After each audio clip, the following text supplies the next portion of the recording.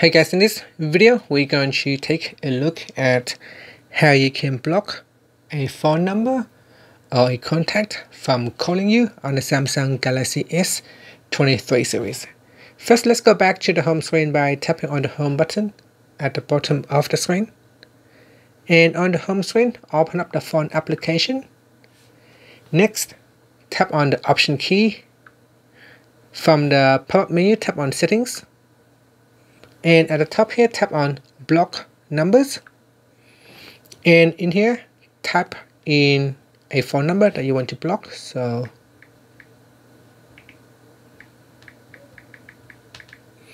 type in the phone number and then tap on the add button. And that number will be added to the list. Once it is added to the list, it will be blocked and they will not be able to call you or send you text messages. And that's it. Now, another way to block a contact or a phone number is by tapping on the recent tab.